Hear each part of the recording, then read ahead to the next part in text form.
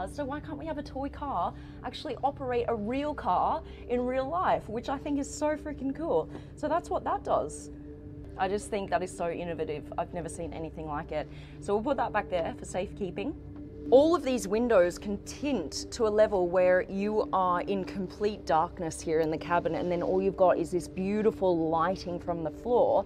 Now in the back, let me show you.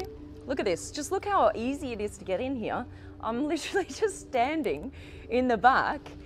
But the cooler thing is, this transforms. Check this out.